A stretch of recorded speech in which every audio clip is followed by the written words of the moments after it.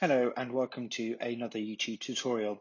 My name is James Piper. I'm a Senior Fellow and a Lecturer in Acute Medicine at the Royal Free Hospital in London. Today I'm going to talk about chronic coronary syndromes, or more commonly known as angina. And as always, you're welcome to contact me if you have any questions about this presentation.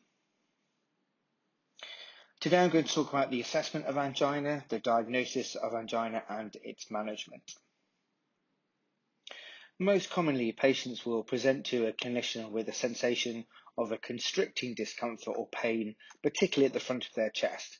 Typically, angina may also radiate, commonly, for example, to the left arm, jaw, and neck. However, in atypical presentations, patients can describe a GI discomfort, shortness of breath, and nausea. This can, of course, be related to the pain, and it's important to be aware of someone's cardiac risk factors if they seem to be presenting with atypical symptoms. Obviously, it's important, and they can be difficult to distinguish between something like GORD, biliary colic, and angina. Angina is a very common presentation. It affects 8% of men and 3% of women in the UK between ages 55 and 64. And overall, there are 2 million people in the UK who have a diagnosis of chronic coronary syndrome. The aims of treatment of chronic coronary syndromes are, of course, to reduce the symptoms, improve the quality of life and long-term morbidity, i.e. to try and prevent someone having an acute coronary syndrome and having a myocardial infarction. The pathophysiology of angina, where the myocardial ischemia will result in the development of localized acidosis, which then gives a sensation of pain. There is some evidence that the primary mediator of angina is via adenosine, which in turn works via the stimulation of the A1 adenosine receptor pathway. It's important also to note that angina is referred to the corresponding dermatomes C5 to C6 and T1 to T6, and that supplies the afferent nerves, the same segments of the spinal cord of the heart. And again, this knowledge is important in appreciating the pathophysiology of pain and how it corresponds to a patient's description of their pain. So there are 2 types of conditions which will exacerbate ischemic pain. The first one, of course, is increased oxygen demand on the heart, and these basically fall into non-cardiac and cardiac categories. So, for example, in a patient who is hyperthermic, hyperthyroid, with sympathomimetic toxicity being activated, such as with the use of cocaine, hypertension, so all of the things that will drive someone's heart harder, therefore increasing the oxygen demand. Specific cardiac pathologies, which again will increase oxygen demand, including hypertrophic cardiomyopathy, and this is simply due to the increasing muscle mass and therefore the oxygen demand at a cellular level. Aortic stenosis, putting strain on the heart, dilated cardiomyopathy, and of course tachycardia is both ventricular and supraventricular. On the other hand, you may have a decreased oxygen supply, and again, this will fall into non-cardiac and cardiac, non-cardiac being the biggest group. So decreased oxygen supply to the myocardium will, of course, be things like anemic conditions, hypoxia from respiratory conditions such as pneumonia, asthma, COPD, pulmonary fibrosis, sickle cell disease, and other conditions such as leukemia, thrombocytosis, and so on. Again, cardiac conditions that will cause decreased oxygen supply include aortic stenosis and hypertrophic cardiomyopathy.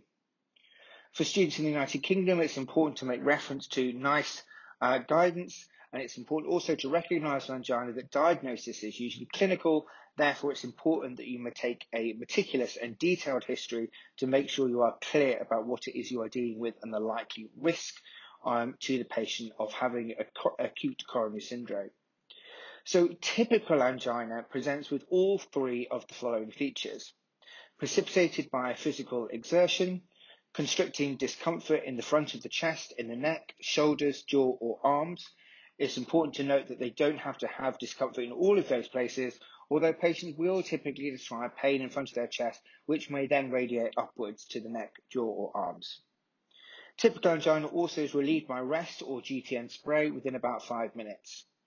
Again, atypical angina presents 2 of the above features, so i.e. pain on exertion, discomfort that radiates in a classic pattern, or relief with GTN, and atypical symptoms such as gastrointestinal discomfort and or breathlessness and or nausea. There are certain features which will make a clinical diagnosis of angina more likely and less likely. Features which will make a diagnosis of angina more likely will include increasing patient's age, the male sex, cardiovascular risk factors, and established history of coronary artery disease. I would just say with the male sex that it is important that you, although angina is more common in men, it's important that you do not discriminate on the basis that the patient is a woman and therefore disclude angina as a diagnosis if there are other factors which make it likely. Clinical features which make a diagnosis of angina less likely include pain that is continuous or prolonged, pain that is unrelated to activity, pain that is brought on by breathing, and pain that is associated with dizziness, palpitations, tingling, or dysphagia. So it's important also to be aware, as well as the characteristics of angina, what the characteristics are of major non-cardiac causes of pain, and they are displayed on this slide here. I won't go through them all, but just for example, gastroesophageal reflux will often have a duration of pain of about 5 to 60 minutes. Patients often describe it as a visceral sort of inside burning, substernal pain. Worse if they lie flat, there's often no radiation, and often it is relieved with food and antacids. Esophageal spasm, for example, is similar but associated with cold liquids, but you'll note also there is relief with nitroglycerin. Peptic ulcer and biliary disease, again, often have a visceral, burning, epigastric focused pain and may occur either with food or be relieved by food. Often they'll have normal ECGs. Again, musculoskeletal pain will often form part of the differential diagnosis in assessing if a patient has chronic coronary syndrome. The musculoskeletal pain, again, tends to have a variable pattern of pain. It tends to be superficial, positional, worse with movement, and have a localized tenderness. It's important to have an approximate idea about how significant the patient's symptoms are if you think they have a chronic coronary syndrome. So, for example, I've given you here the Canadian Cardiovascular Society grading of angina pectoris, similar to other NYHA gradings. Class 1 angina is only present during strenuous or prolonged physical activity, and Class 4 is an inability to perform any activity without angina or angina at rest, i.e. severe limitation. So going back to the diagnosis of angina, again, remind you it is mostly clinical, and hopefully these extra slides that I've given you will be helpful in determining whether chronic coronary syndrome is likely. The next stage is to consider functional imaging. So this basically is to assess the hemodynamic consequences of coronary artery disease, and the two most common mechanisms that are used are myocardial perfusion scan, or MPS, and stress echocardiography. Other diagnostic options in assessing chronic coronary disease include, again, as well as MPS and DSE, include angiography. Previously, we used to use exercise tolerance testing, although these are now rarely used for angina, as these have been superseded by better technologies such as myocardial perfusion scan and dobutamine stress echo. I've put a link up here to a very good review article on functional imaging in cardiac disease, and I've used some of the figures in that article for this presentation. Now, when we go on to look at the sensitivity and specificity of SPECT imaging for the detection of chronic coronary artery disease using the different stressors, you can see from this slide why exercise testing has fallen out of favour. So, for example, if we use exercise as a stressor, you'll find that sensitivity is reasonable, about 87%, comparable to the other modalities. However, its specificity falls to 73%. Whereas if, for example, we do a dobutamine stress echo, sensitivity is 85% and specificity is 79%. However, the most superior one is to use adenosine as a stressor, which gives a sensitivity of 90% and a specificity of the best of 85%.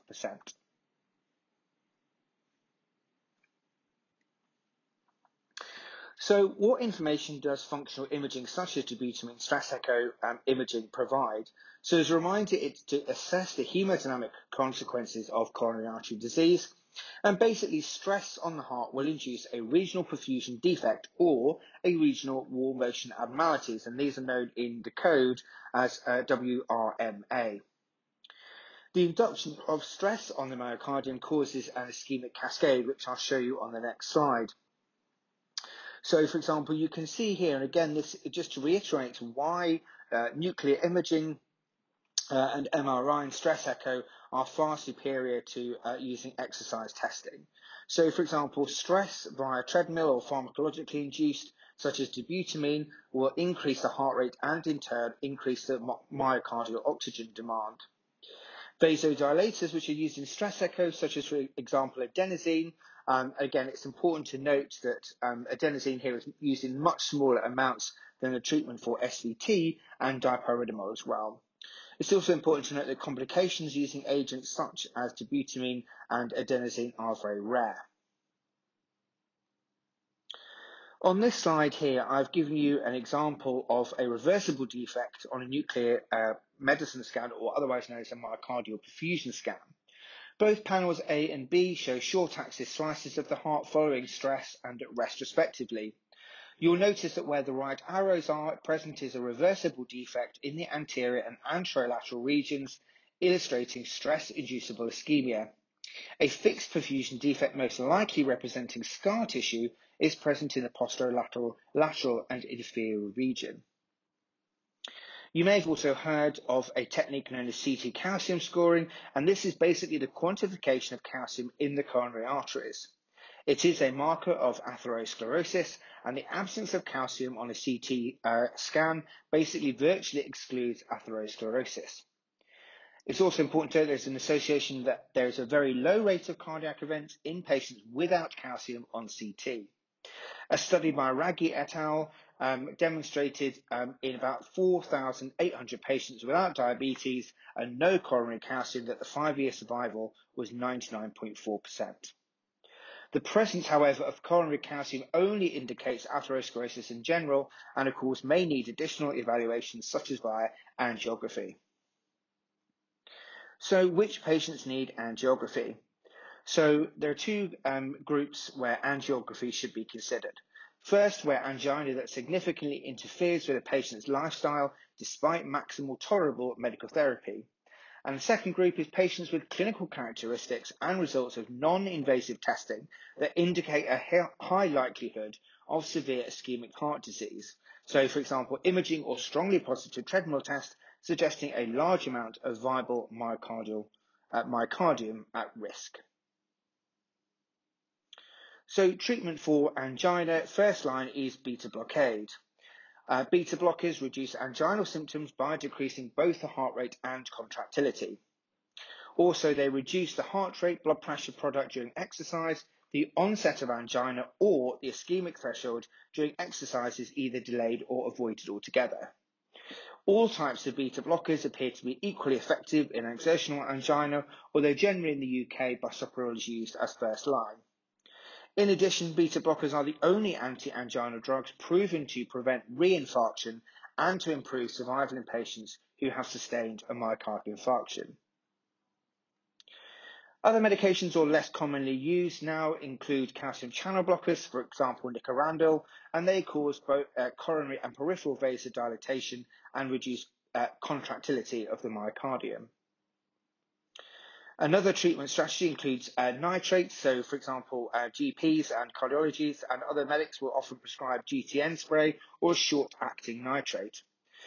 NICE guidance says that you should offer a short-acting nitrate for preventing and treating episodes of angina and to use it immediately before any planned exercise or exertion. You should also inform the patient, such as side effects as flushing, headache, and lightheadedness may occur. And if you do feel lightheaded, you should encourage your patient to sit down or find something to hold on to. When a short-acting nitrate is being used to treat episodes of angina, you should advise people to repeat the dose after 5 minutes if the pain has not gone, and to call an emergency ambulance if the pain has not gone 5 minutes after taking a second dose. In patients with exertional stable angina, chronic nitrate therapies such as isosorbide mononitrate tablets or dermal preparations or GTN patches can improve exercise tolerance, the time to the onset of angina, and ST segment depression during exercise testing. However, the long-term utility of nitrates can be limited by the induction of nitrate tolerance, and this is where patches rather than tablets can have a better utility. If the patient cannot tolerate beta blockers and calcium channel blockers, or both are contraindicated, then you should consider monotherapy with one of the following drugs: a long-acting nitrate, or ivabradine, or nicorandil, or ranolazine. Ranolazine is becoming an increasingly popular drug in the management of chronic coronary syndromes. It had approval from the FDA in 2006. It does have complex cellular mechanisms, but it basically prevents calcium overload and does also affect other cellular mechanisms. The starting dose is 500 milligrams BD or twice a day and is found to be far more effective than nicorandil in managing patient symptoms. As I said earlier, it's also important to reduce the risk of an acute coronary syndrome developing, so you want to think about drugs for secondary prevention of coronary events. And this includes consideration of aspirin, 75 milligrams once a day, the use of an ACE inhibitor in patients who have stable angina and diabetes, statin and plus minus ezetimibe if there is poor lipid control, antihypertensives if necessary, and as a matter of routine, we should not be offering vitamin or fish oil supplements as there is no evidence of benefit. Sometimes patients who have significant or chronic angina, which is refractory to other medications, may be used for these other techniques such as TENS or enhanced external counterpulsation. However, it is important to tell the patient that these interventions such as TENS or EECP or acupuncture must not be used for stable angina and offered as a matter of routine. These sorts of therapies should only be initiated by a specialist in chronic angina. Of course, like most medical problems, it's important that you discuss lifestyle interventions with the patient, so smoking cessation, a diet which is rich in vegetables and to reduce any alcohol intake, and to try and undertake 30 to 60 minutes of exercise most days. Of course, it's also important to monitor your weight. So this is just a brief overview of chronic coronary syndromes. If you have any questions, of course, you are welcome to contact me, and thank you for listening.